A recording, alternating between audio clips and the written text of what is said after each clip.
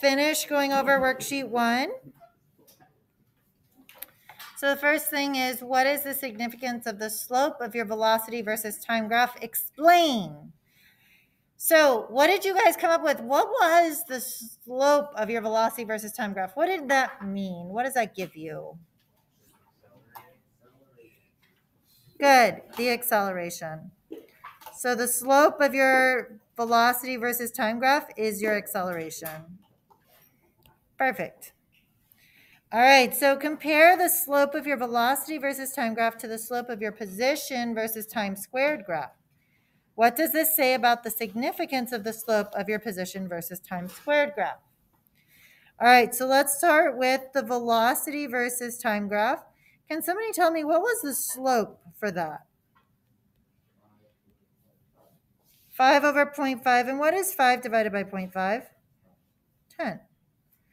So that's 10, and then this was in centimeters per second, and this is in seconds. So our units then would be centimeters per second squared. And what about the slope for my position versus time squared graph?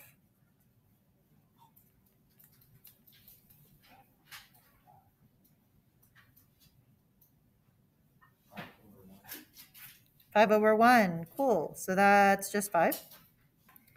Then this question asked us to compare the two. So if I'm comparing 10 centimeters per second squared to 5 centimeters per second squared, how do they compare? How do those compare to one another? One's bigger, and the other one's smaller, right? How many times smaller is the one on the right? Is it 5 times smaller or 2 times smaller? 2 times smaller. It's half as big, yes? Okay. So if it's half as big, that means that this is half of that. So the slope of the position versus time squared graph is, all right, and let's remember what that was. What did we just say the slope of our velocity versus time is equal to? Yes, acceleration.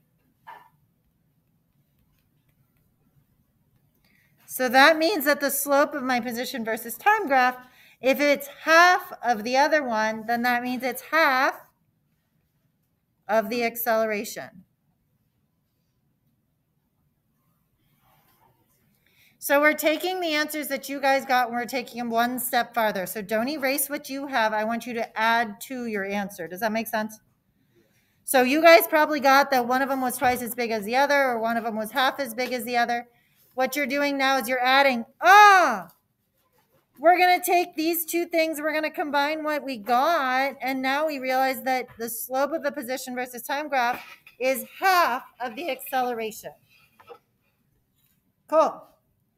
Number 17, we're going to write an equation that relates velocity and time for the wheel using a mathematical analysis of our velocity versus time graph.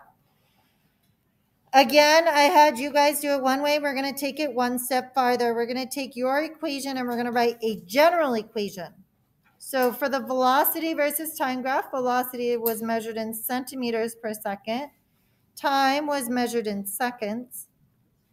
And what I asked you to do is to start with y equals mx plus b and substitute in for the things from this graph. I'm going to go around the room. First table over here, instead of y, what should I put for my y variable?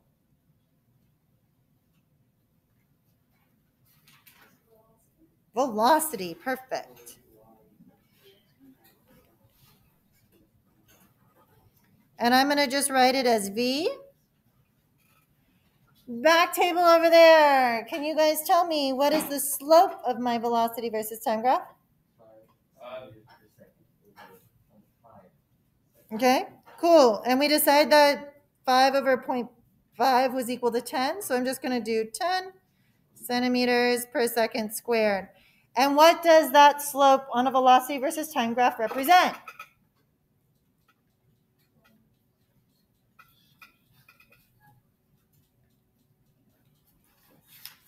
Slope on a velocity versus time graph is the, yes, acceleration. So this slope is my acceleration. Cool. So that is my acceleration.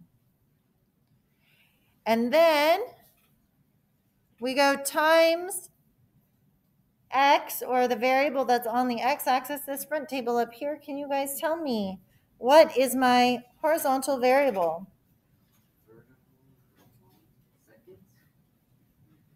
Seconds are the units. Oh, right, time. Time, good. And remember, I make my t weird like this because it always ends up next to a plus sign. So you want to make sure that you can tell the difference between your t and your plus. Then we're going to need to know what our y-intercept was. On your graph, I believe your y-intercept was 0, yes? Okay. Well, let's just say our y-intercept did not happen to be 0 this time. What do you think that would represent? Turn to your table groups. What is your y-intercept going to represent when you have one? Ready, go. I heard the starting what? This is a what kind of graph? Yes, this is a velocity versus time graph. So the y-intercept is going to be the starting velocity. Good. Yes. And the way we write that is v with a little 0 after it. That means v naught, which means the starting velocity. This would be if you were already moving when you started graphing it. All right, so there's a couple of you, I don't think I saw you write the general equation. This is the general equation for, well, one of the two general equations for this unit. I'm still waiting for one of you to write it down. Thank you for all of those of you that already wrote it down. You guys already wrote this one. This is the one that you have. Now we've created the general equation that works for everything, not just your particular graph. All right, let's do this again for number 18. In number 18, we have a position versus time squared graph. Notice on my graph, I'm graphing time squared here. This is time squared. And if I square my times, that means that my units are also going to get squared. So go ahead and check your graph. Did you do time squared and did you do seconds squared?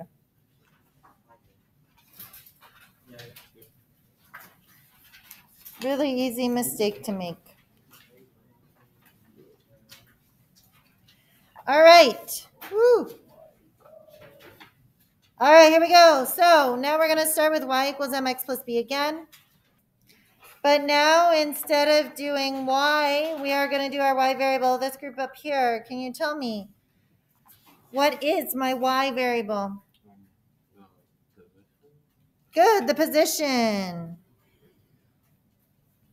And the letter for position is x. This group here, what was your slope? Good, so 180 over 36 or 5. Well, and different people chose different numbers, so I like to put the simplified one up there because then it encompasses everybody's answers. All right, perfect. Now, a minute ago, we said what that slope meant up here when we did number 16. What is the slope of our position versus time squared graph? The slope of the position versus time squared graph is 1/2 of my acceleration. All right, cool. That means that when I put my thing down here, that means that this is going to be 1/2 of the acceleration for my slope. Then my horizontal variable, group over here in the corner. Can you tell me what is my horizontal variable? Time squared, yes, winning. All right, plus my y-intercept, which in your case was 0 meters. Do you have to put the plus 0 meters at the end? Nope. So if you can just leave it blank? Yep. But what we're going to do now is we are going to add to it. We're going to give you the general equation. What was 0 meters? What would that represent? If it wasn't 0, what would that be? Starting what? Starting position. Yes. Yeah, you're on the right track.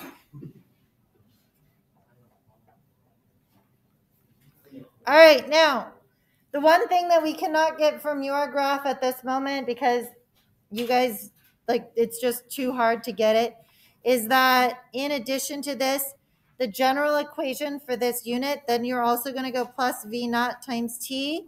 I'm not going to explain why right now. You just want to write this in so that way you have the whole equation. Does that make sense? Cool. All right. So this is your whole equation here. And the area underneath the velocity versus time graph tells you displacement.